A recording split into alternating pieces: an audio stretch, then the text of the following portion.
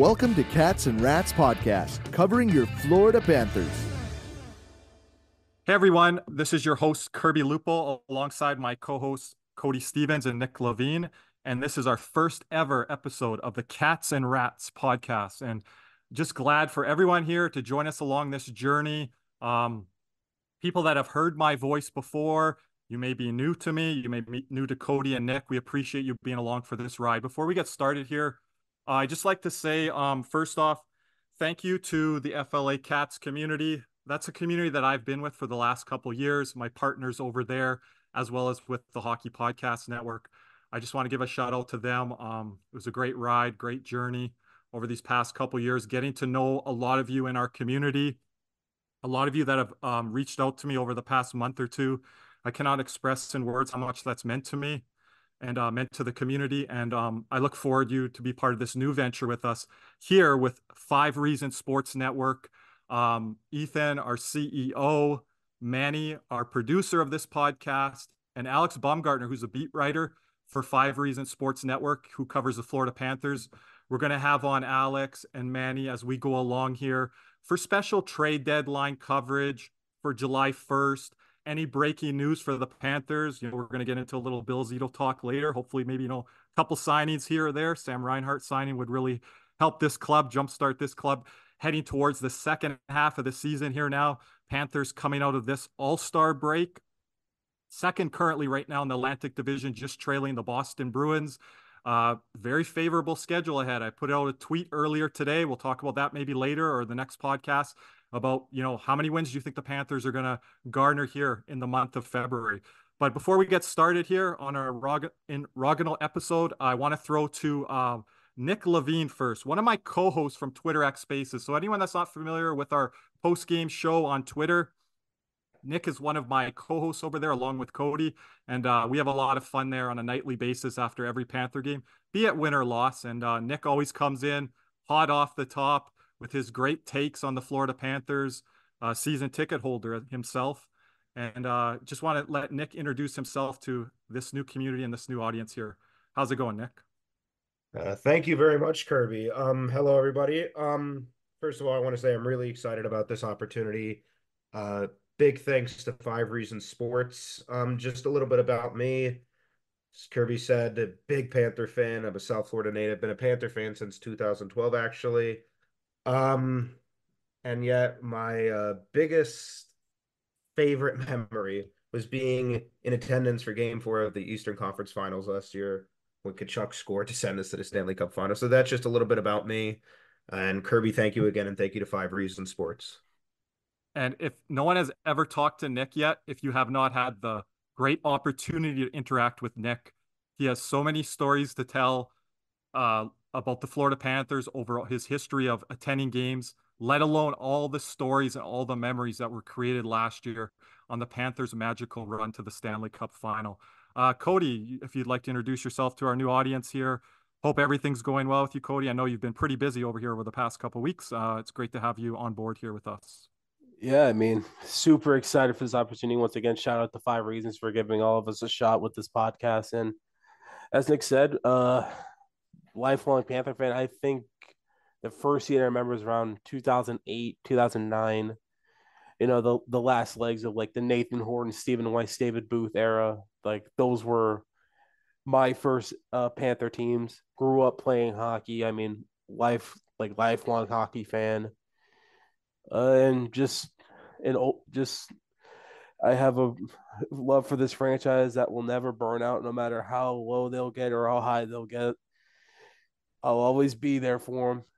But yeah, not really much to me, I guess. And with Cody, I just want to emphasize this to everyone that, again, isn't familiar with some of our post-game show spaces. He was with me every leg of the way last year. And we know how much of that season, Cody, was a roller coaster, the ups and downs. And there was a lot of downs. We got to see everything in that season last year, Cody, that I got to experience as a lifelong Panther fan myself, who's followed this team since 1993. I got every experience under the sun, so to speak, with that season last year, the ups and downs and all the emotions and in between. And Cody, you and I, every night, taking post-game phone calls after games, what an experience that was. roller coaster of a season it once was. I mean, we went from thinking we're not even making the playoffs to making the Stanley Cup final within a month and a half. I mean, the Panthers just I mean, they just had to make it a roller coaster for us. They couldn't make anything easy that year. It was a year of big change for them, and a lot of fans had doubt. As we heard it every night. A lot of them had doubt with some of these changes.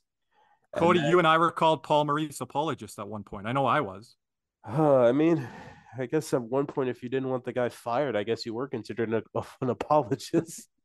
Even if we But stress patience, right? but but the Yeah. team stuck with it. They bought in, and I mean, they they pretty much. I don't want to say like I guess they brought back memories for people like me and Nick who weren't alive to see 96. But I think this one was a lot more special than 96, considering just how the season went. Like, it wasn't like a new franchise, oh, nothing to lose. This was a team coming off the President's Trophy the year before. And it it was a crazy ride. And this season's going pretty good so far. And I'm still waiting on the roller coaster ride for this one. Yeah.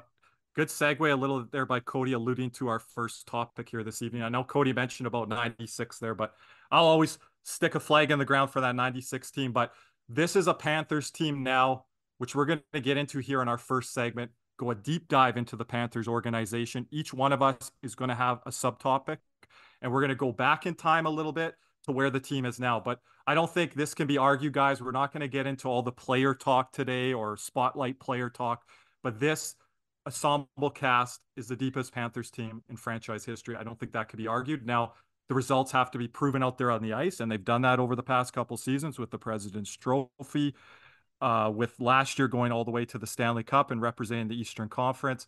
Now, what do they have in store moving forward here and into the second half of the season?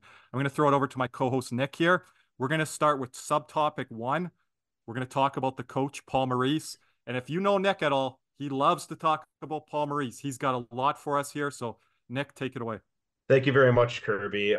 So I think we all look at the Panthers a lot differently now than we ever had, especially over the course of the last 2 seasons. And we've seen a complete change from when Paul Maurice took over about a year and a half ago. What I wanted to do was go back to his introductory press conference and see what was his vision and his philosophy, how we communicated that to the media and the fans. And I picked out 3 quotes from this press conference, and I found one major theme. If you went back and watched that press conference, you might remember the word fit, which is not what I'm going to talk about here today, but that is obviously so crucial. But the main thing Paul Maurice preached in this press conference was the daily investment, the day-to-day grind of what it was going to be like to take that next step. And the first point I'm going to talk about here right now is he was talking about taking the next level, the next phase. So he was posed a question, and he had mentioned about how Tampa Bay Lightning, the Pittsburgh Penguins, and the 90s Detroit Red Wings, all very successful teams and winning teams, had gone through different phases. They had gone through the phase of rebuilding, amassing talent, right? But then there was that phase of not just amassing talent and being good, but taking that next step, learning how to face adversity. And I'm going to quote Paul Maurice here. And he says, then there's the next phase, and it's not necessarily measured by regular season points or goals for. It's that transition into all of the hard things. The investment is not just the players. The players are good and they work hard, but it's the investment of the entire group to drive yourself hard enough that when adversity comes, you're ready for it. You've earned the right to survive in that adversity. And I'm excited about that challenge. Now, I don't know about you, Cody and Curry, but I think that perfectly describes how the Panthers season was last year. I think it perfectly describes one playoff series. And I think going up against the number 1 team in NHL history, regular season history. And they had gone through so much, whether it was injuries, the personnel change, obviously the Kachuk trade opened up a hole on the defense with trading Mackenzie Weegar away. So there was already going to be a tough transition regardless. But then the Kachuk trade happened and other things happened, the cap constraints, obviously. And I think that by the end of the last regular season, obviously the stylistic stuff aside, how they play the game aside, they earned the right to be in the playoffs.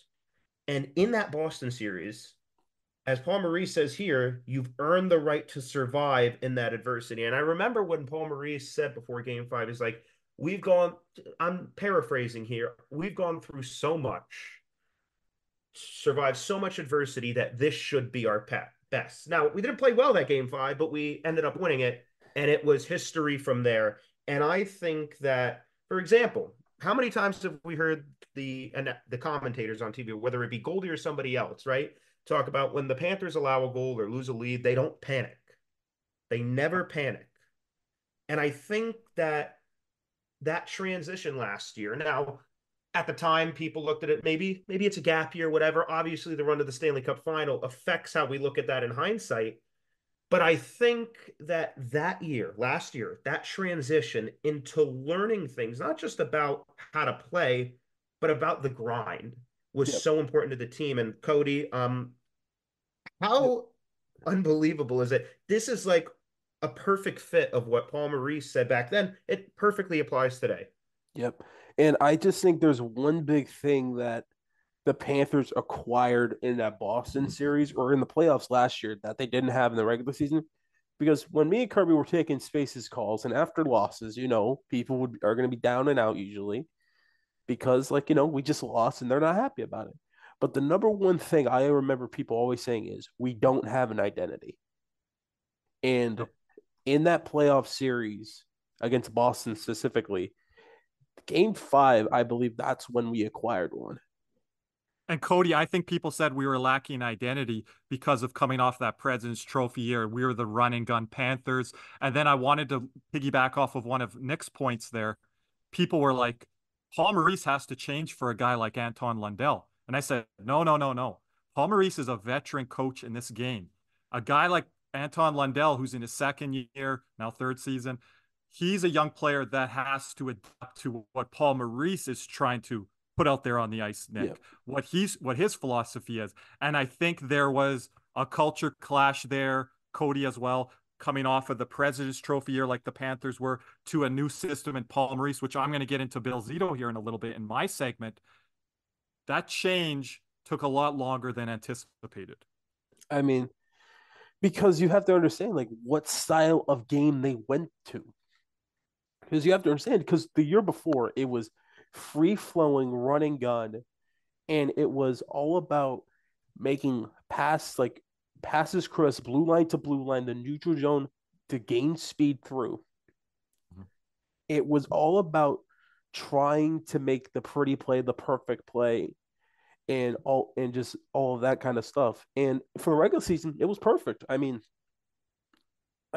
no teams couldn't adapt to it because you're playing the team once and then you're going on to play another team and they're like, this team could skate, they're transitioning fast, they move the puck out of their zone, they have structure coming out of their zone, and then they just pounce on you when it comes to offensive opportunities.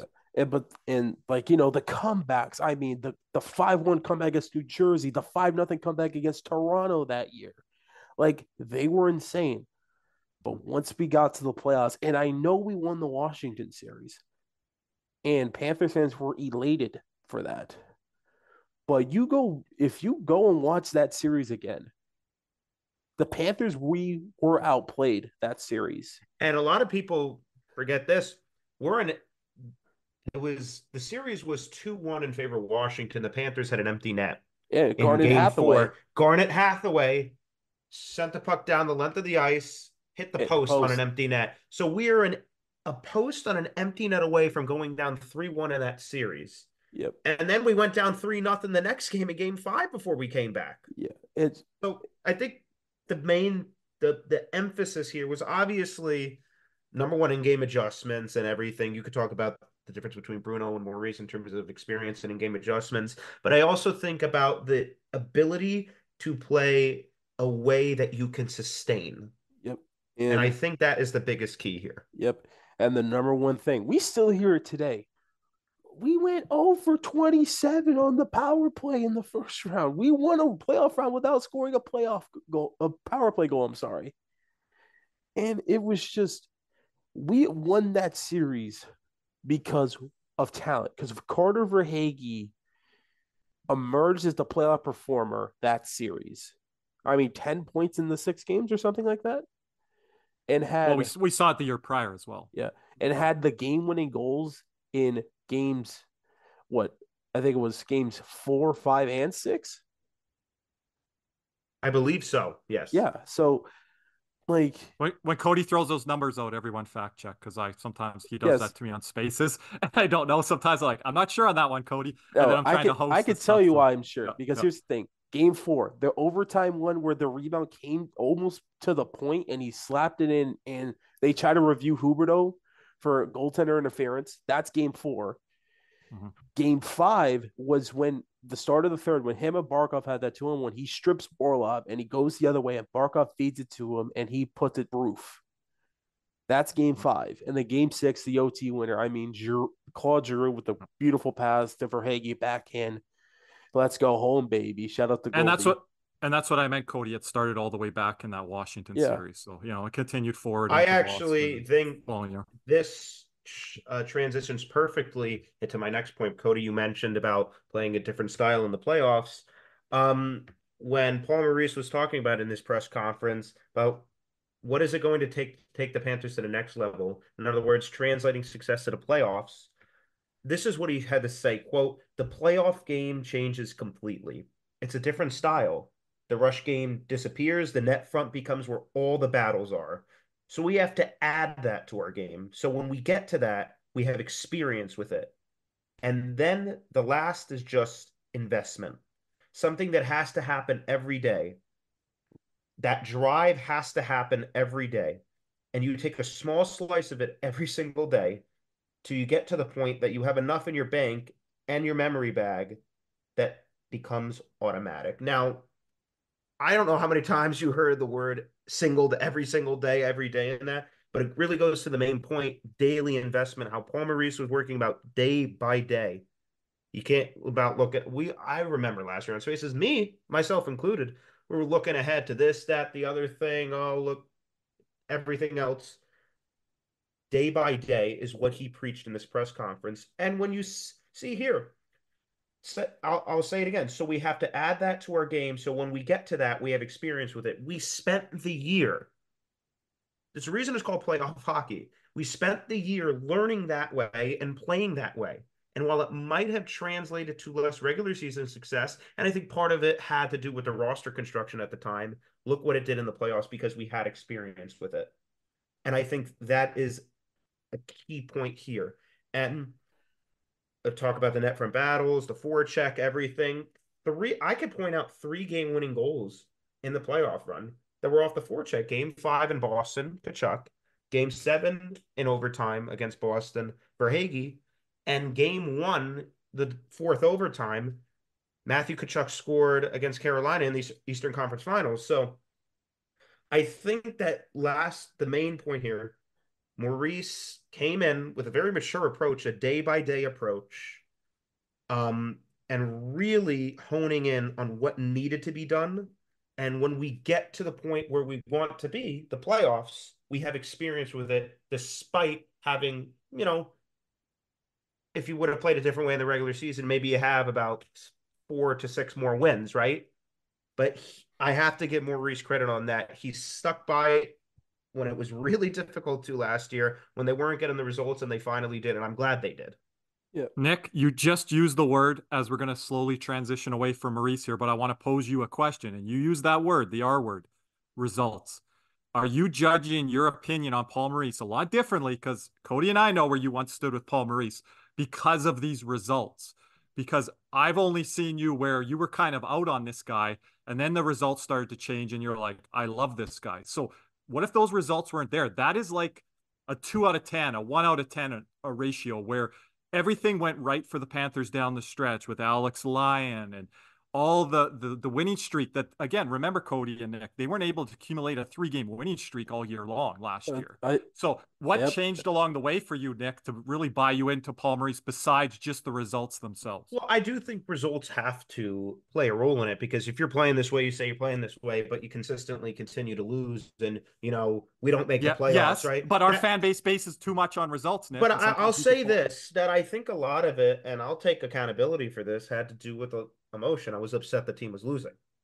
And it was. You do know you cheer for the Florida Panthers, though, right? Yes. Like historically? Okay, yes. let's be clear on that. It was easy to blame the coach. But if I look back at it, right, the way the season went obviously helped. I'm not going to lie. But if I take a look back at it, you take a look at advanced analytics and every metric, really, the team wasn't playing bad. Now, I will say this. I also think the roster construction, I thought that was a poorly constructed roster, which I know you want to talk about Zito a little bit before. But before I want to transition to my last point, I thought it was a poorly constructed roster. So I think it was just a bunch of different factors. Obviously, the high of coming off that unbelievable 122-point season to struggling to make the playoffs and losing to teams like Arizona, Philly, and all these other teams. But in the end, that's why I'm not the GM, right? Yep. That's why I'm not the GM. Yep. Bill Zito trusted Paul Maurice, stuck by him. The players trusted Paul Maurice. Paul Maurice stood by what he said in the press conference, and he proved me wrong. Yep.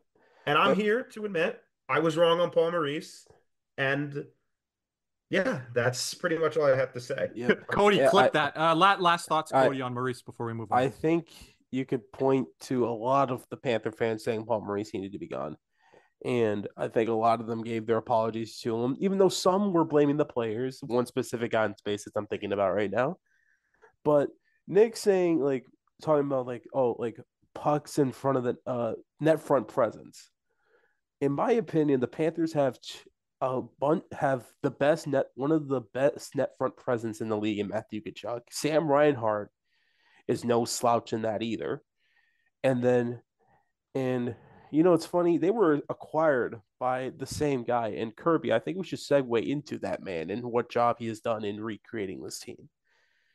Yeah, you're speaking of Bill Zito here. I just want to give everyone a little bit of a background on him, because I think a lot of times, Cody and Nick, when new players come into the organization, people always come to us and ask, hey guys, can you give me a little background on this person? And I think that happened a little bit at the start of our community when, Paul Maurice was hired into the Panthers. But just a little bit on Bill Zito here. He was hired as the Panthers GM in the fall of 2020. He was previously with Columbus for a long time, from 2013 to 2020, assistant GM and in different advisory roles there.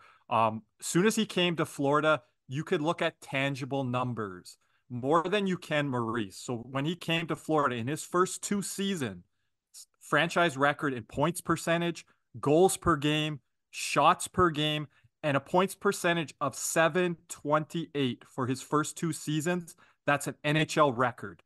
So if you look at Bill Zito when he first came aboard to Florida versus Paul Maurice and the struggles that he had to do go through and work his way through last year, kind of night and day difference there. Something that I love about Bill Zito, guys, he's one of the first to ever have a goaltending excellence department, obviously with our guy Roberto Luongo, Rob Tallis. They've done a great job there with not only goaltenders at the parent club, as we call it, the NHL club, but also throughout. So I think throughout the system, having that goaltending depth where, again, we'll get into Charlotte down the road here, and I'll even allude to them a little bit here during this segment.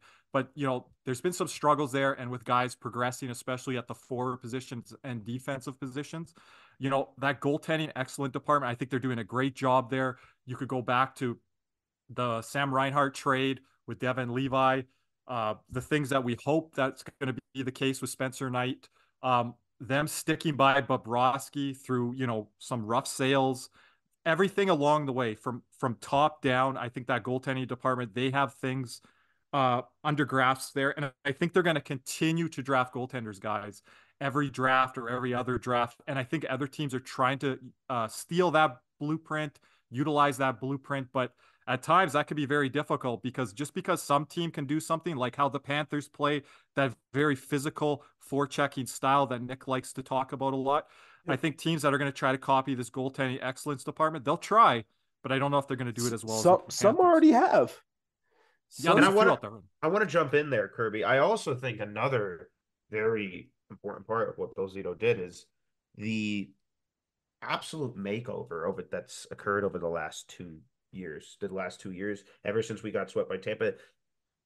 Kirby, what our team looks like now, how we're constructed now, how we play now versus how we played back then, you have to give Bill Zito a ton of credit.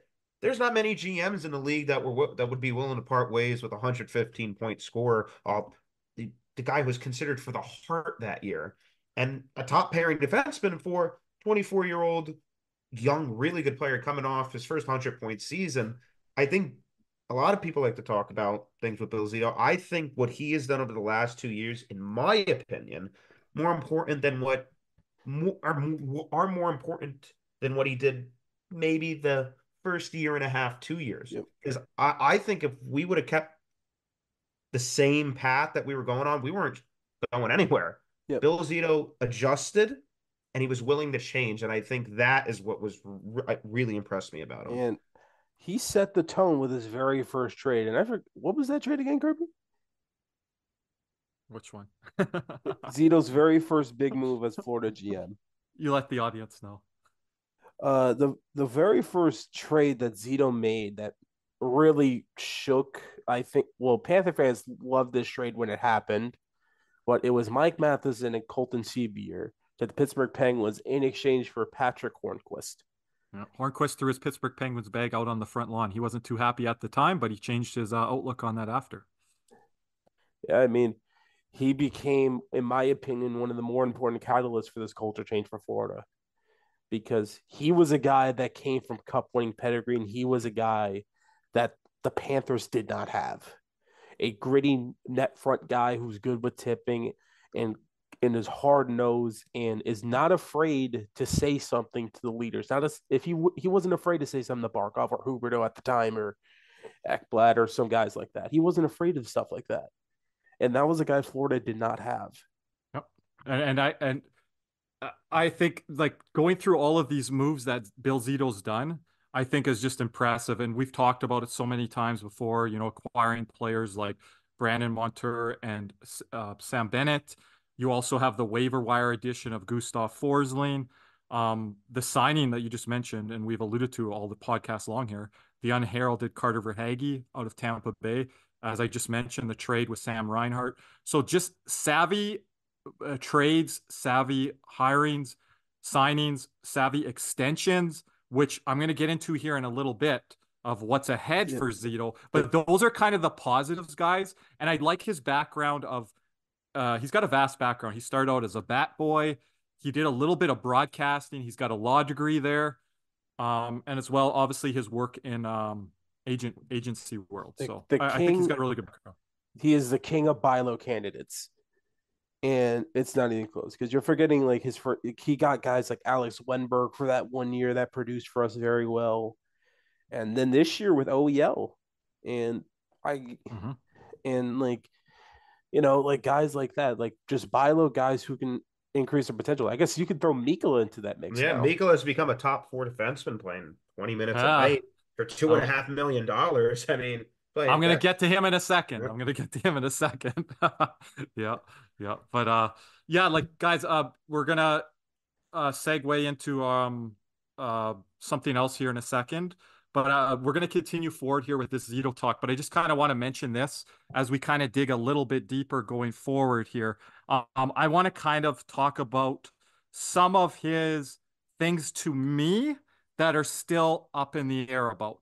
But before we do that, I just want to let everyone know I've got some special Panthers news to break later on here in this podcast. A trade target that the Panthers are locked in on.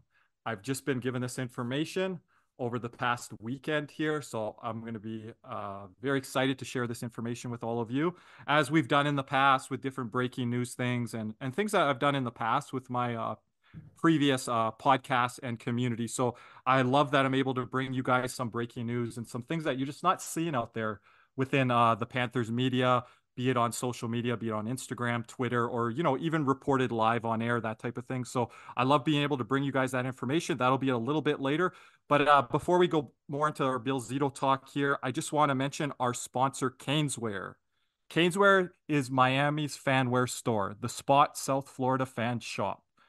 Miami Hurricanes, Miami Dolphins, Florida Panthers, Inter Miami, the Miami Heat, and the Miami Marlins. You can find all of that and much more at Caneswear. You can find Caneswear on Twitter at Caneswear. That's again at Canes_wear, WEAR.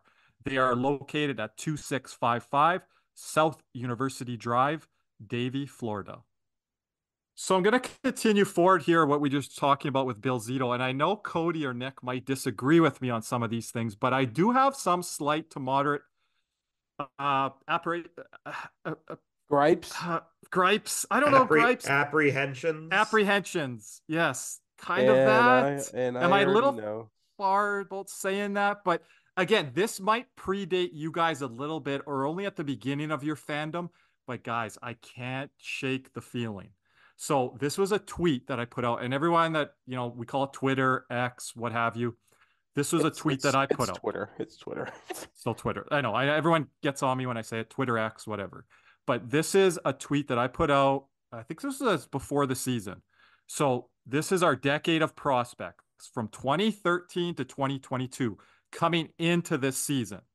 1,686 points.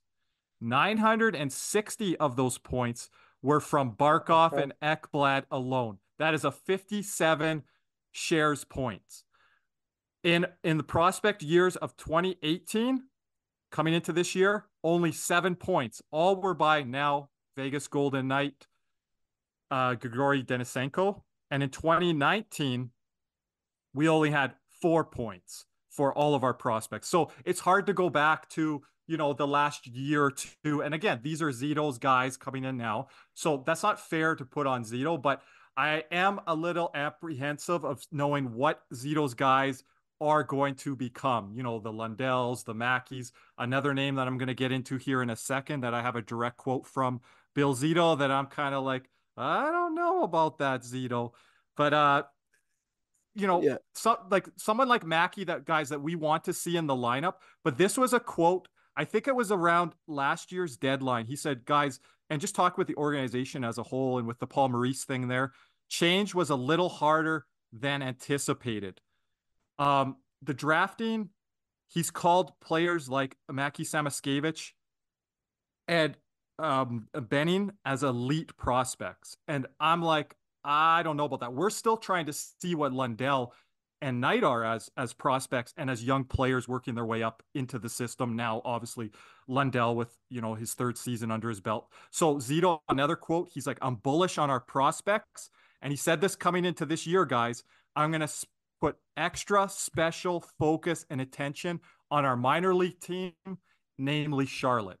So what are your thoughts there, guys? Lots to unload. I mean, it needs to happen. I mean, he's like, if we're being real here, like in my opinion, his biggest fault so far as Panthers GM was the 2022 trade deadline, where we went all in, got Ben Sherratt, Claude Giroux for both of them for first round picks, and we got swept in the second round. That's not on him. He put everything in place. That team, top to bottom, depth was amazing. I'll add Owen Tippett into that. I know we've talked about him a lot, but the thing with him was it was just never going to work out here. We gave him every chance we had. Like, we put him on every line. It just didn't work. Now, it could have been Denisenko or someone else that they were holding on to, and he re-signed and he made that move. Yeah. That we were all puzzled. Why are we re-upping Denisenko? Yeah, on Denisenko, I thought if any year were going to be the year to give him a top 9 spot, it would have been last season. Especially with the lack of depth we had last year. So I agree with that. It's just Grigory just stunted. I don't know what happened with that, but like and we know that goes back to talent, but Zito did make that extension and that signing. Yeah. So he has made moves where it has been a head. And he referred to, like you said, Kirby, these prospects as blue chip guys, in other words, elite. It's an interesting way to characterize some of our prospects when I remember, like you, Kirby, where we actually had what people thought were blue chip prospects, and they still became nothing. So, I i.e. Henrik Borgstrom. Henrik Borgstrom, I have trust Denisenko. issues. You know? Denisenko at one point was ranked I mean, higher on the because prospect he list. was captain of Team Russia at the World Juniors, and Wasn't he that's ranked high? He was ranked like the second best NHL affiliated prospect at one point. like he was extremely high up there. I mean, being team captain for Russia at the World Juniors, especially with the talent that Russia had coming out at the time, that's no small feat.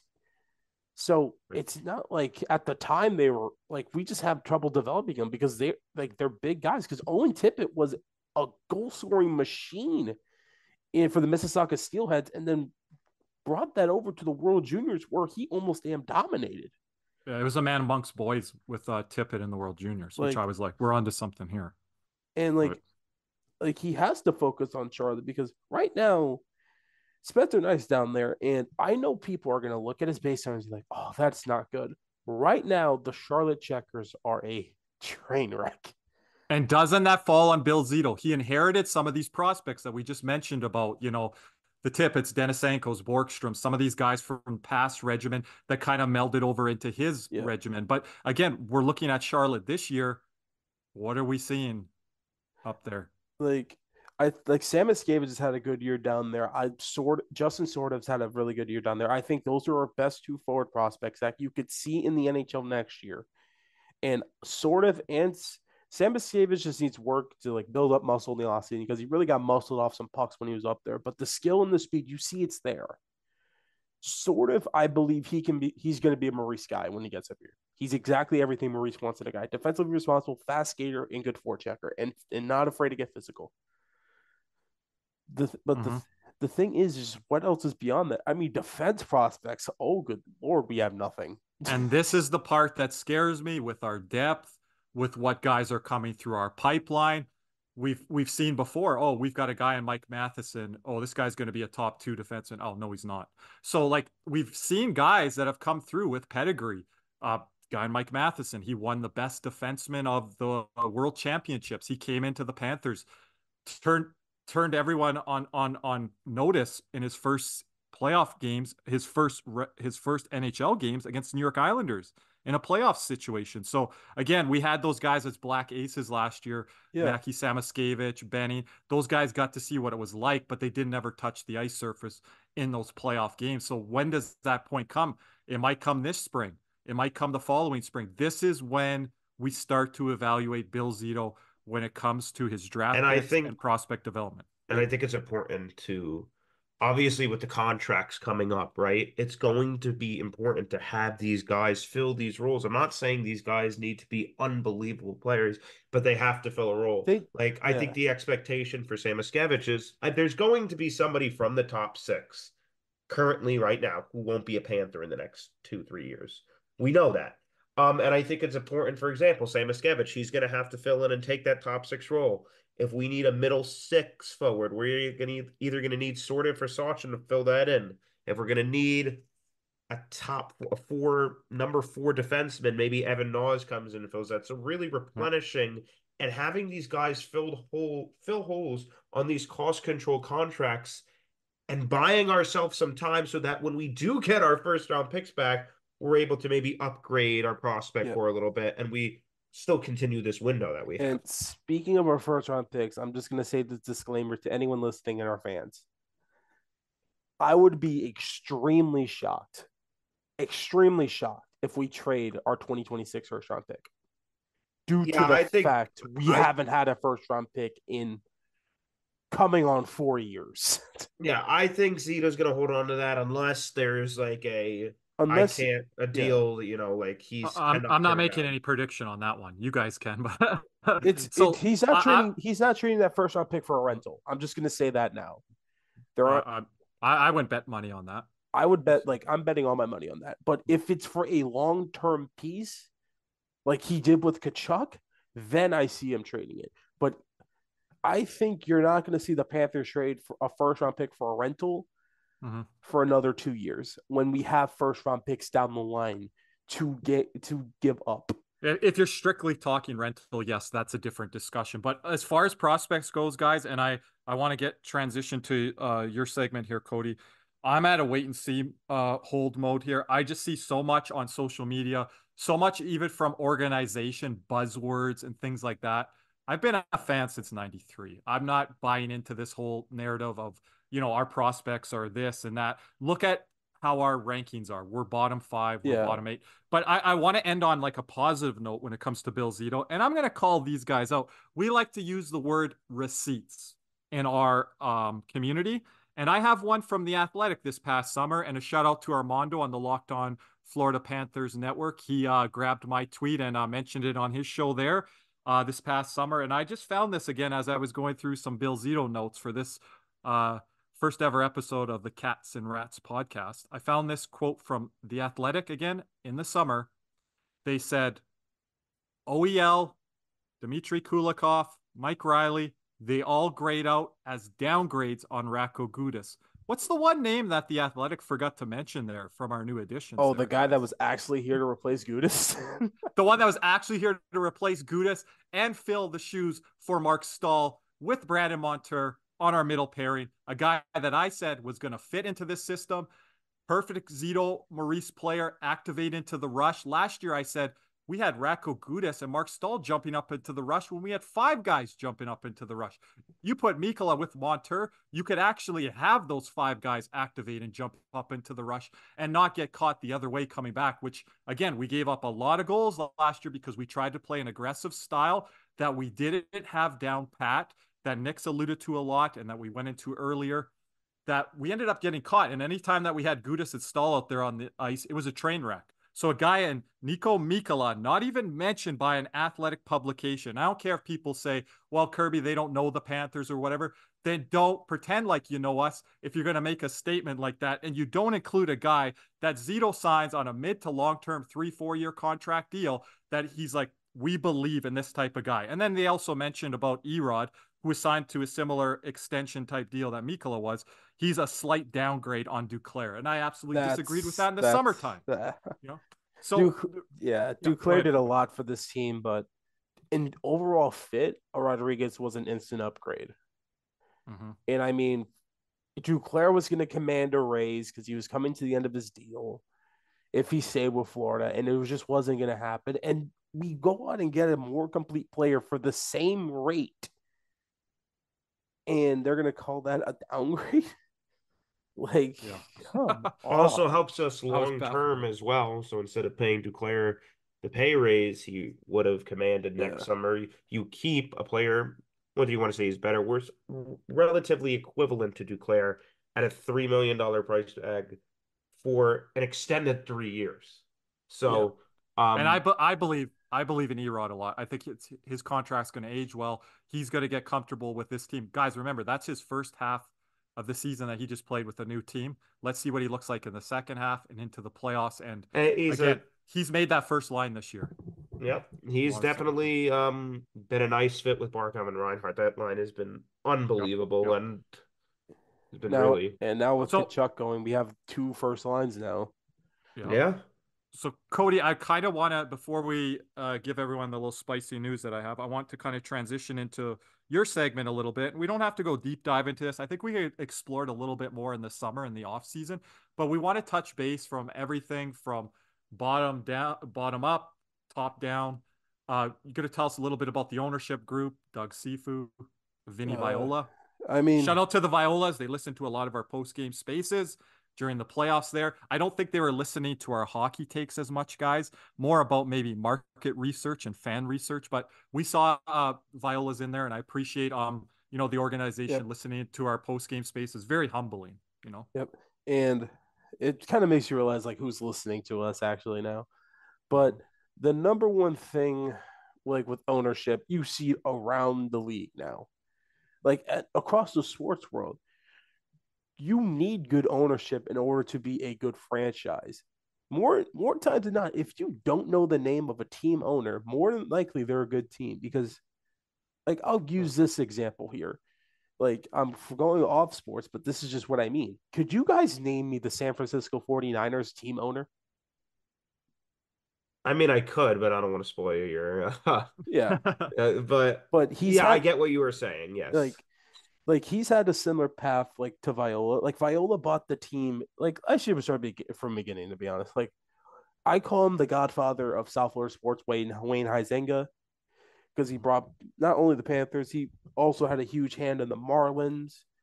Was part owner of the Dolphins for a little bit. Blockbuster, Waste Management. He had all these Yep. businesses outside of the sport world. There are no South. You cannot mention South Florida sports without mentioning the man himself, Wayne Huizenga. And he started it, and the team had success under him.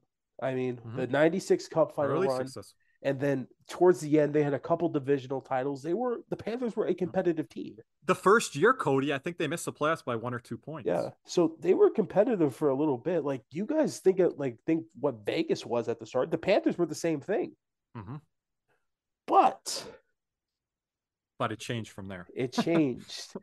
Then he sold the team to Alan Cohen, and around that time, that's when the Panthers acquired the Russian Rocket Pavel Bure, a guy who a lot of old Panther fans point to as their favorite player because he was the only good one they had during this entire decade. I still rock that jersey. Don't care if Cody or Nick make fun of me when they see it. I still rock that jersey. The starter CCM version. I love it. I mean, he was the only good player Florida had through that time. I mean, boy. I mean, they got him, and here was the problem. This was I'm not sure if this was before or out. I think this is right before there was a salary cap at the NHL. Salary cap came in after the lockout there. So you're talking late 90s, early 2000s with Pavel Bure. And the owner had no more money to supplement the rest of the roster with Pavel Bure. So that's why you had why they brought in guys like his brother, Valerie. And it was Victor Kozlov and Ray Whitney. As much as I love those guys, they're not, Ray Whitney Carter Verhaeghes and Sam Reinhart's. No. Ray Whitney was not the wizard when he was with Florida. That didn't come till later in his career. He put up some good numbers in Florida. He put up some good numbers. But he wasn't the wizard like where he was with Carolina or Arizona. Okay. But, well, there's some magic there. There was a little bit. Yeah, too bad that magic went to dust because the Panthers made the playoffs once with Bure. Yeah, they got swept, I believe, from New Jersey. Yeah. And that was it. They did not make the playoffs again until 2012. Or the playoffs. I mean. Yeah, the playoffs, they did not make it until 2012 after that. So, and, ownership, kind of flopped around. They had Mike Yormark for a little bit, and then I'm blanking on the guy's Siegel, and there was another partner with him there that I'm kind of blanking on right now. Very short term. They even mentioned that they were kind of like transitional owners at that point, And then in 2013, Mr. Vincent Viola purchased the Florida Panthers, and the franchise has been on the up and up ever since then.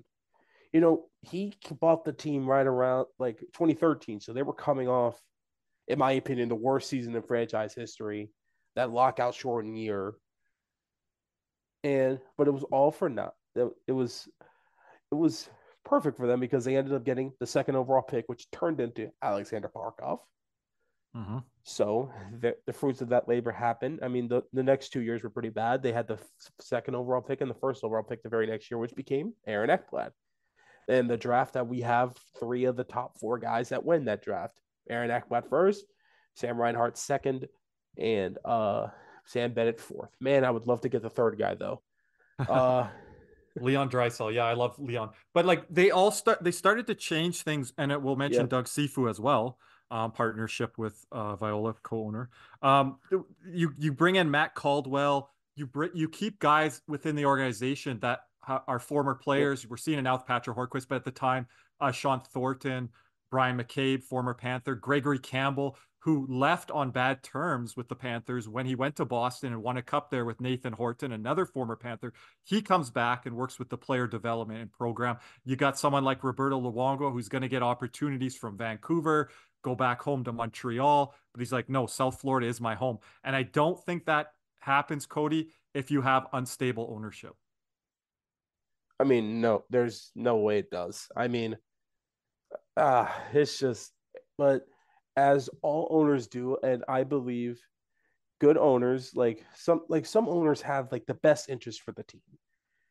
And I think Viola made one really big mistake that's kind of set the Panthers back a little bit, which is when they moved then GM Dale Talon to a higher management away from day-to-day hockey ops, and they brought in the analytics boys, or as people like to call them, the computer boy era. As I call them, yeah. Uh, and they try to go more into analytics and stuff like that. And it became the firing of Gerard Gallant and culture Yep. change with that. The infamous taxi photo. Yep. Then the And very again, next, I put some of that accountability on Gallant. We still don't know the Yes. full story to this day. But So there's two sides to stories here. yes, but I do, but in overall, they should have. I don't. They should have never really made that change. I think it was very sudden, because we have to remind ourselves the Panthers made the playoffs the year before. And then Jonathan Huberdeau goes down at West Point or whatever with the torn Achilles. The Achilles injury, Yep. you know. So what's Gallant supposed to do with one of his horses?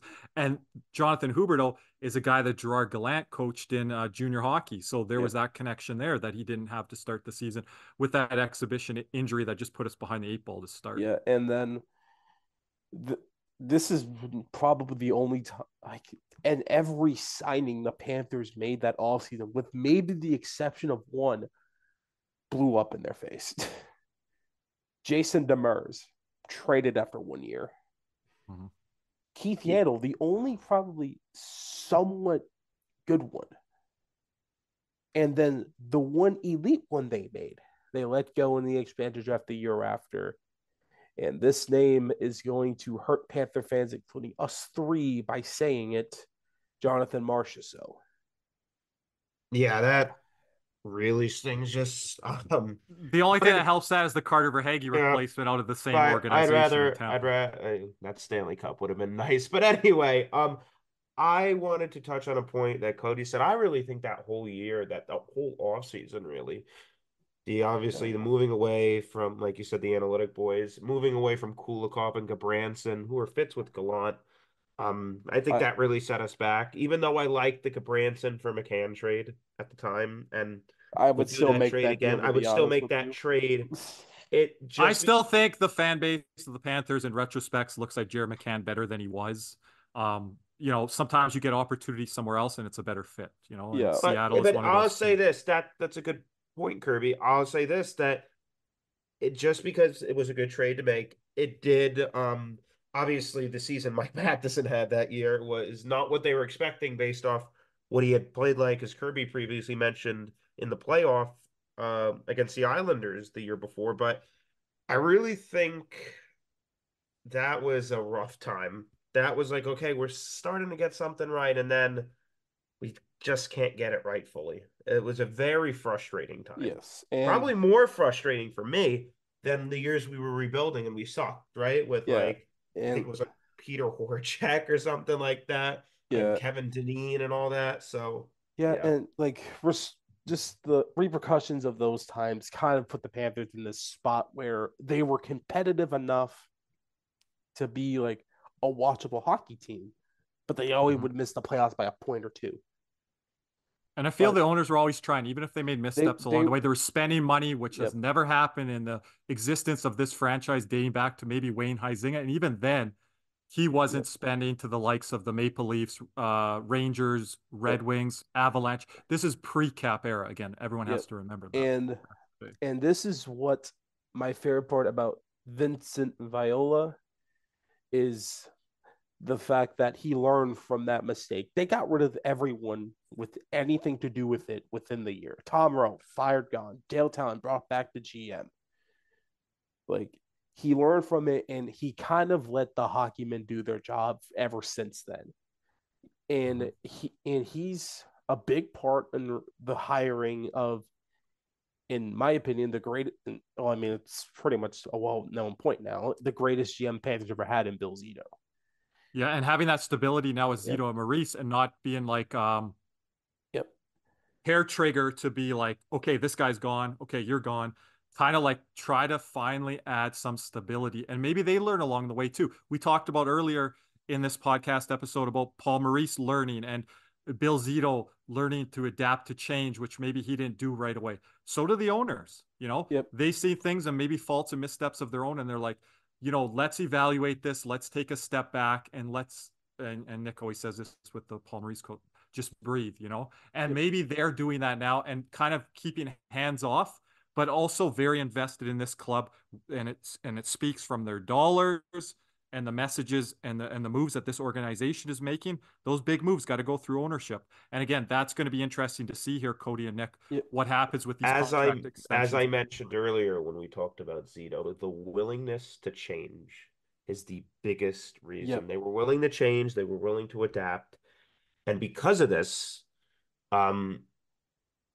we're at the position we're at now. And it's a very, very good place to be if you're a Panther fan. And I mean, we didn't even talk about, like, when we talk about Zito, like, the ballsiest move, in my opinion, in South Florida sports history to make that deal for Matthew Tkachuk. Yeah, it was. That takes Cojones. a lot of cojones. Yeah.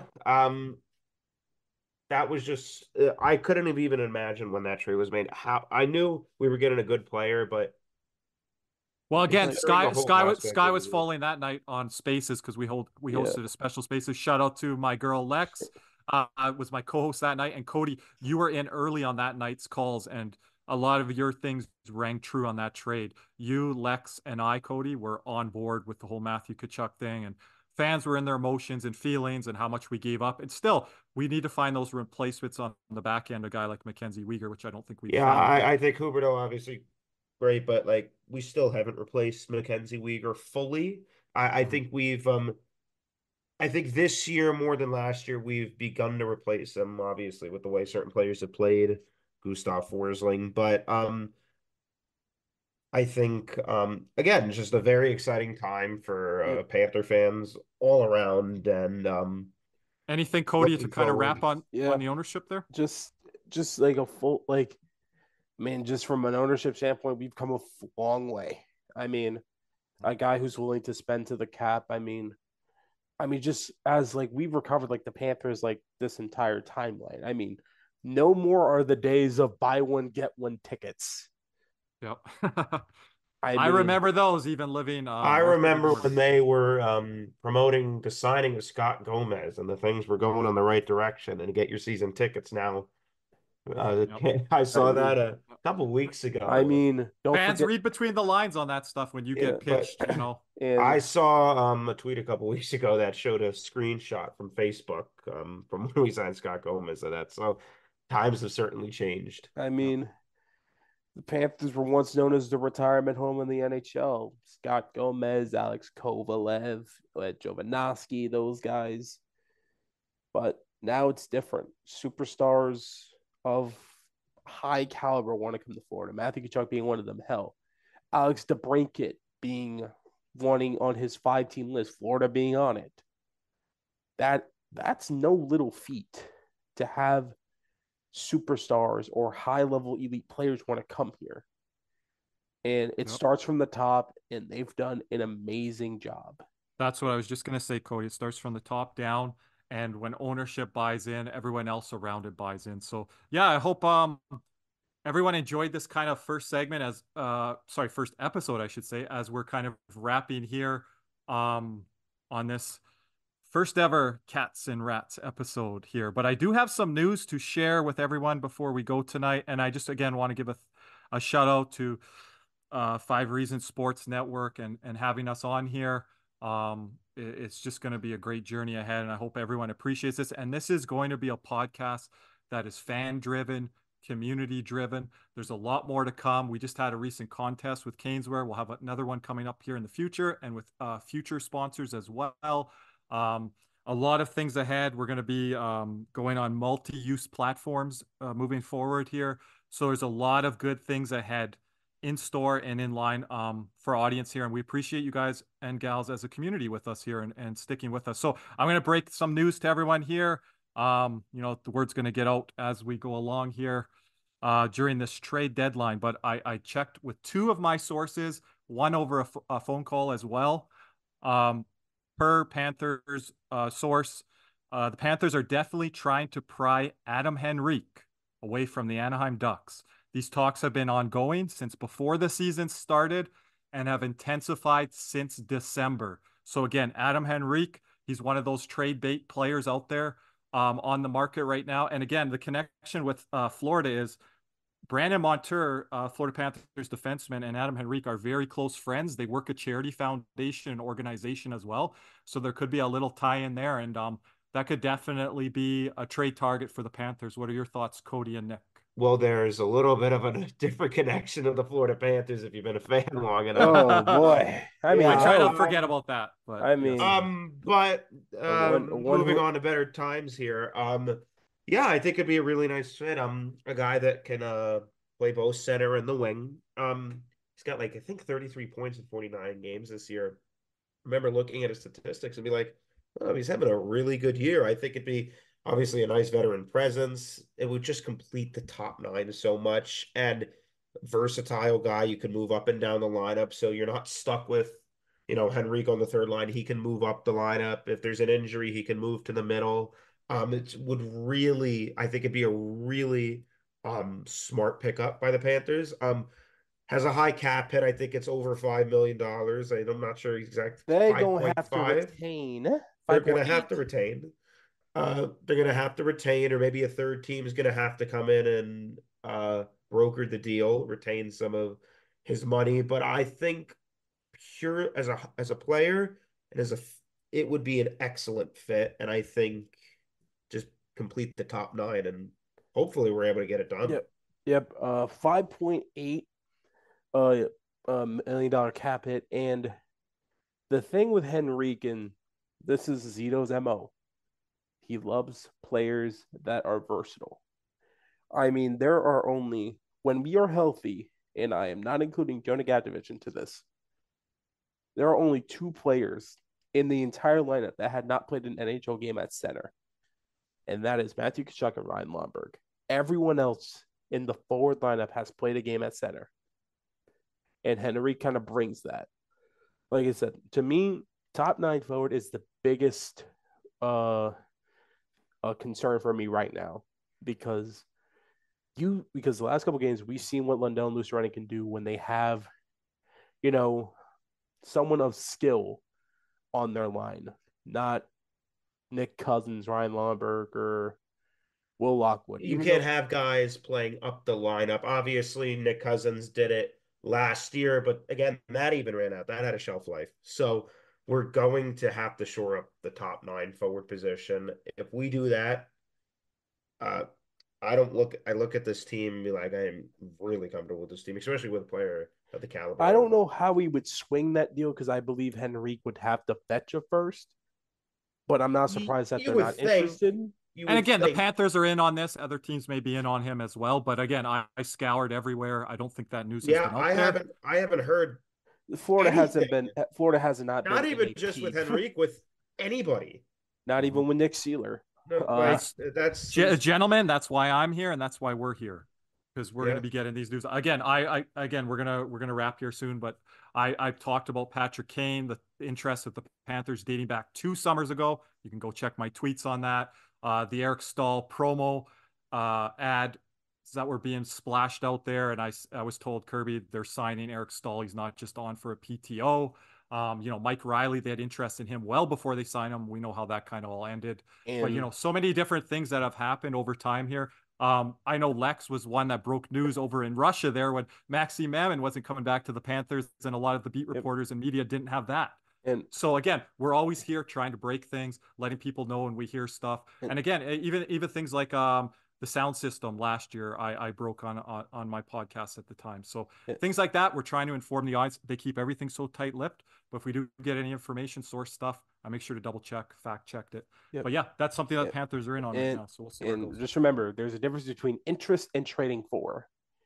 They have interest in everyone. Bill Zito's a due diligence GM. He'll check in on everything. Yep. So, guys, before we kind of wrap here tonight. Just let everyone know where they can find you. People are going to be hearing you guys, and even myself for the first time as well. So, Cody, how about you first, and then Nick? You could find me at CMS_305 on Twitter, Instagram. Those are like my two main accounts. And yeah, just excited for the second half of this year. Second, the Atlantic. I mean, trade deadline can't get here soon enough. And Nick? You could find me on X at Nick881688. And yeah, that's pretty much it. Yeah, and I'll say the same for myself, and I'll say, as Nick said there, Twitter, X. You could find me at KJ_loops, which is LUPS. We'll probably have that in our ad description. Right now, we're just on Podbean, but when we do get picked up down the road here by Apple and Spotify, that will open up a lot more avenues for us as well. And we look forward to bringing all of you some guests along the way, some panel discussion, some of the people from our community into this world. And you're probably going to hear something off the top of our podcast tonight done by someone very special in our community. So definitely give him a shout out on our next podcast. But until then, Panthers are ready to hit the second half of the season here. Their first game will be at home against the Philadelphia Flyers. So I just want to thank everyone for tuning in to our first episode here, Cats and Rats podcast, part of the 5 Reasons Sports Network. Let's go Panthers.